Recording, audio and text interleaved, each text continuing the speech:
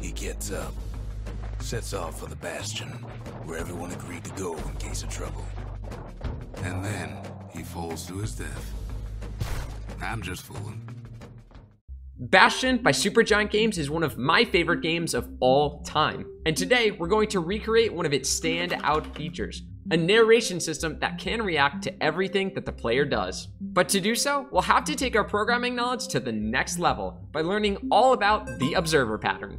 Welcome to Programming for Production, a series here on iHeartGameDev where we break down relatively complex software development topics so that we know how and when to use them while developing our games. By the end of this video, we should have a working prototype, or you can download the project files directly on Patreon. But now, let's get started. These slimes never stood a chance.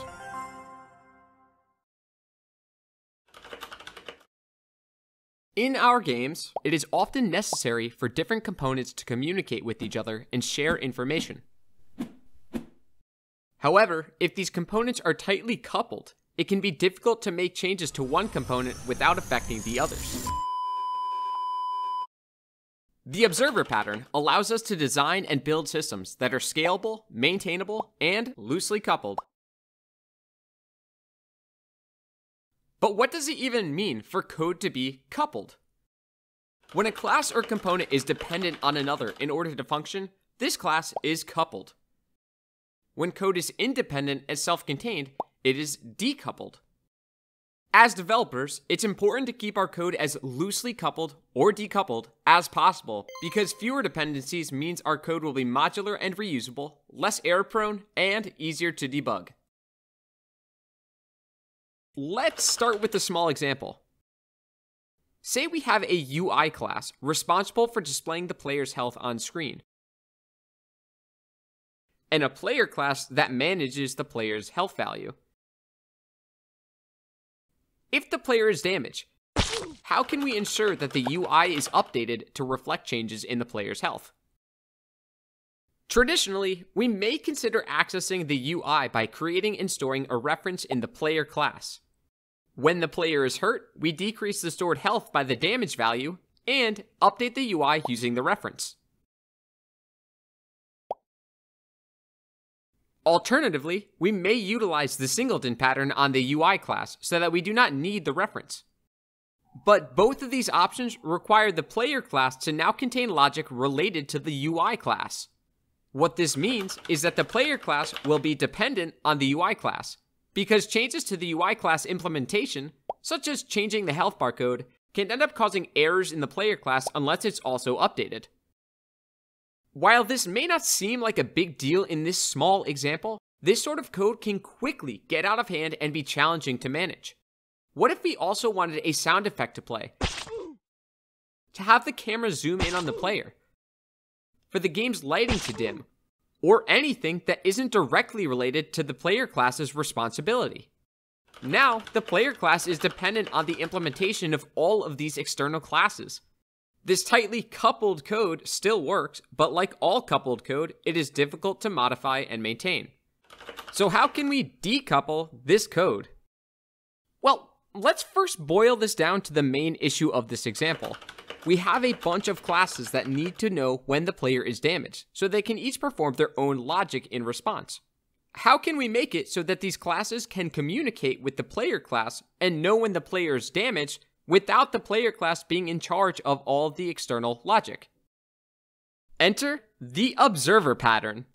The observer pattern is a design pattern in object-oriented programming that allows us to create a one-to-many relationship between objects.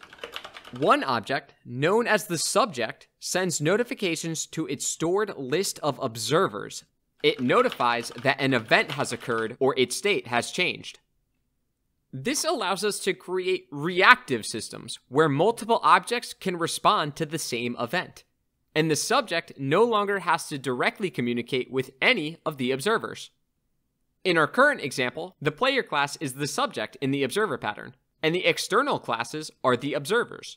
Instead of coding the observer's methods directly into the player class can broadcast an event to any observer that is listening. The observers can then react to the event and any data shared without requiring a direct dependency on the player class. This successfully decouples the player or subject class from all of the observer classes, making the code more modular and easier to maintain. So now that we have a basic understanding of the observer pattern, let's dive deeper into how it can be implemented in C# and Unity. The observer pattern consists of two main components, the subject and the observer. In this tutorial, we will be using an abstract class to implement the subject, which will allow any class that derives from the subject class to still inherit the monobehavior lifecycle methods. The subject will store a collection of observers, which we will represent using the iObserver interface. We'll define that after we finish the subject. We can use a list, set, or a dictionary to store these observers, depending on our specific needs. A list or set are simpler options, while a dictionary can provide better performance for larger collections. The subject class will also include three methods: addObserver, removeObserver, and notifyObservers. These methods will allow us to manage the collection of observers that are registered with the subject. addObserver and removeObserver are public methods that use the chosen collection class to add or remove an iObserver argument to or from the collection. And the notifyObservers method is a protected method that the subject will use to notify all registered observers when an event has occurred. We can then call the onNotify method on each observer, passing in the notifyObservers argument, which is some type of data. But for this to work, we now have to define the iObserver interface and include this public method. So, the observer interface includes a public method called onNotify, which ensures that all the classes that implement this interface will provide a definition for the method. As we now know, the subject can then use this method to notify the observer of any changes to its state. And it's worth noting that the parameters of onNotify can vary based on the requirements of the specific project and what data observers might need. And that's it. This abstract subject class can be extended to create new classes whose state needs to be observed by external classes. These external classes subscribe to the subject's notifications by inheriting from the iObserver interface and adding themselves to the subject's list of observers. The subject sends notifications to its stored list of observers, and each observer defines its own logic to handle the incoming event or data. Simply put, observers subscribe to a subject, and the subject notifies its observers of its events. It is worth noting that this is just one implementation of the observer pattern, and there are alternative ways that it can be programmed. However, if you have learned something new today, or you're just enjoying this video, be sure to hit that like button so that we can reach even more awesome developers. With the fundamentals of the observer pattern and how it's used to communicate between components explained, let's take a look at how we can apply this concept in an example Unity project and build a simplified version of the Bastion narration system. Looks like the kids found some trouble. In this project, we have a fantasy environment where the player can explore and encounter monsters to fight. Inside the assets folder, there are a few audio clips that we'd like to use with our narration system, and scripts that handle player and enemy control and UI. There is also a folder titled Observer Pattern that contains the scripts for the abstract subject class and iObserver interface. To summarize our goal, the narration system will want to be notified when the player performs specific behaviors and events. According to the observer pattern design, we can imagine the narration system as the observer and the player as the subject. Let's begin by creating a new game object titled Player Narration System and attaching a script titled with the same name.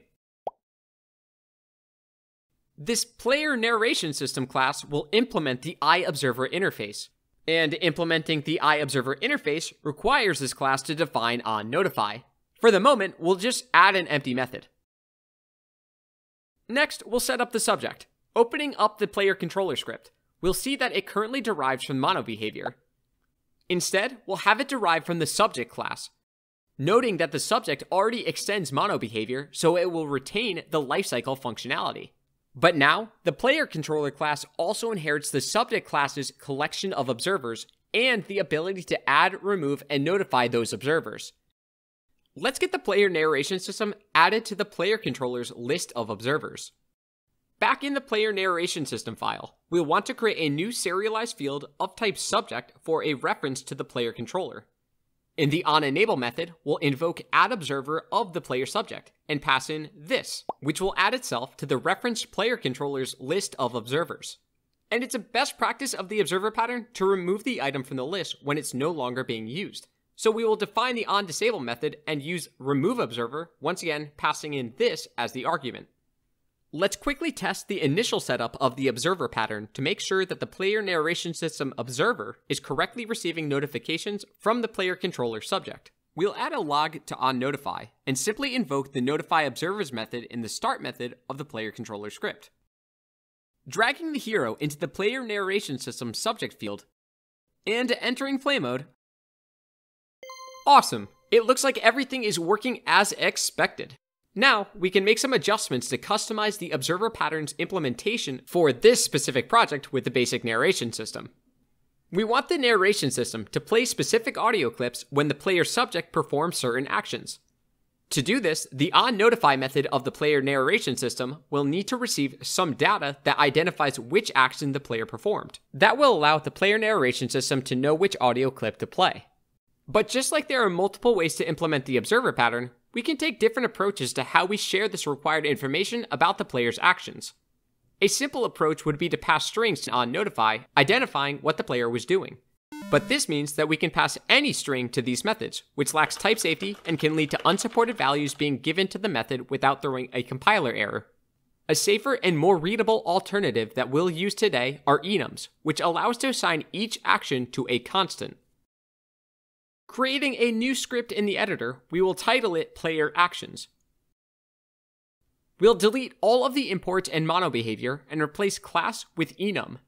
Now we can add constants for each action that we want the player to broadcast. Let's take if the player jumps as our example. We would want to broadcast a jump enum from the player controller script using notifyObservers. But for this to work, we'll need to update the parameter values of onNotify and notifyObservers in the subject and iObserver interface. Now, updating the onNotify method of the player narration system to accept the parameter, we can add our own custom logic for when to play the audio clip. For this example, we can increment a stored jump count variable tracking how many times the jump action has been received in a short period of time.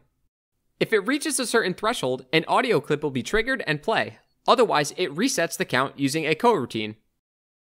Now all we need to do is create a serialized reference to the audio clip for jumping. We'll call it Jumping Audio Clip and find a way to play it. The standard way to play audio in Unity is through the audio source component. In the inspector, let's add the component directly to the player narration system game object. And we can also drag the jumping clip asset to the new open field. Then in our code, we can create a member variable titled audio player and get the component reference in the awake method. Now when the condition is met for the jumping audio clip to play, all we need to do is set the jumping clip as the audio source's clip and use the play method. Testing in play mode and jumping past the threshold and The kid just keeps jumping around. success! We have our narrator. We have now implemented the observer pattern to create a decoupled narration system where events, such as the player jumping, are broadcasted by the subject and handled by the observer. The kid just keeps jumping around. Of course, we also want to add more actions and logic that track different player actions, like if the player has been running or standing for extended periods of time, attacking enemies or dying, etc. We'll add new enums for each action, and call notifyObservers in the player controller at the appropriate times. Now, we just need to modify the onNotify method to handle multiple actions. The fastest way that this can be done is using a switch statement, with each case set to one of the actions and corresponding logic in each block. However, if we want a solution that can scale, we can use a dictionary and assign each action with a custom handler method. With a few finishing touches of your own to the project, here's how this basic narration system can turn out. Looks like the kid's found some trouble. Kid's health's looking a little low. These slimes never stood a chance. The kid just keeps jumping around. Okay, we have a good understanding of the observer pattern, and we now have a simple implementation of the narration system. There are a couple of changes that can make it even more generic and extendable though. If you're interested in seeing a more advanced project that can queue, prioritize, and nest audio clips, observe multiple subjects, and includes concepts like scriptable objects and the command pattern in addition to the observer pattern, leave a comment below letting me know.